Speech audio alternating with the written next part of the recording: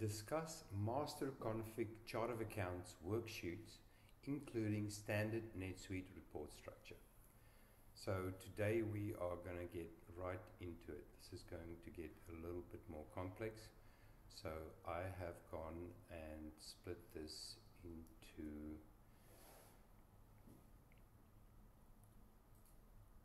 a range of different videos. So I'm going to have 1, 2, 3, 4, 5, 6, 7, 8 videos. I initially made this and the video was 20 minutes and I realized it was too long, so I'm redoing it now.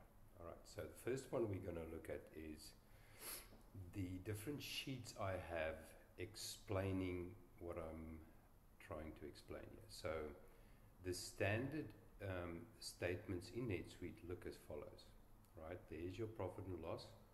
You're going to have income, cost of sales, gross profit, and your expenses. Right, so the way this looks in NetSuite is exactly like you saw there in my spreadsheet. So this is the standard NetSuite.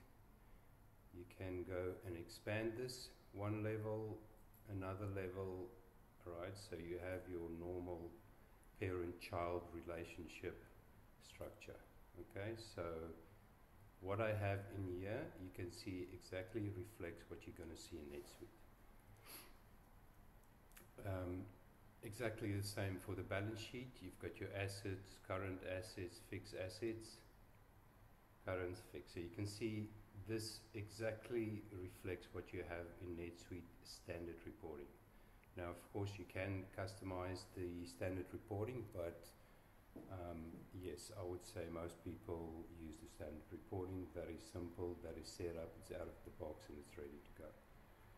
Okay, so I have a sheet here that helps you with mapping the account types, and it gives you a numbering convention that you can change, right? So at the moment I've got a dash in here.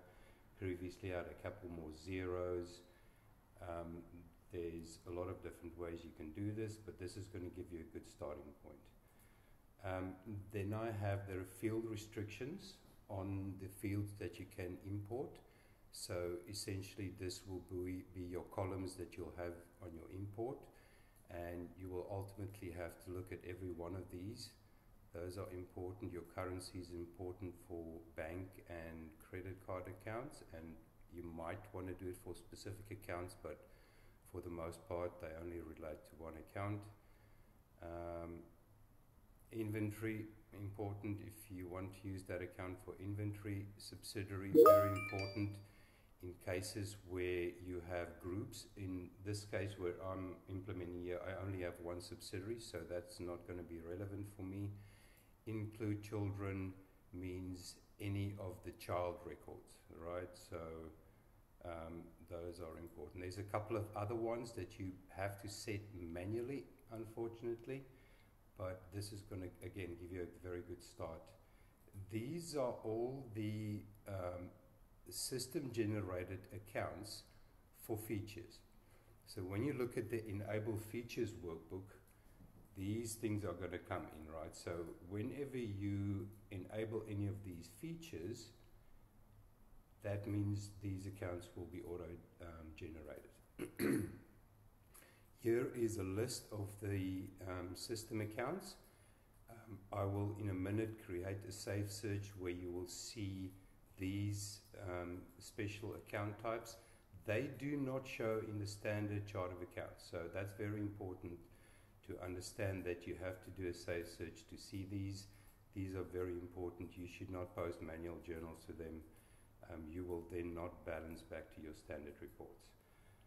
Alright, so that is the 5 worksheets I have here, and I will now start going through the process of mapping and creating my new chart of accounts.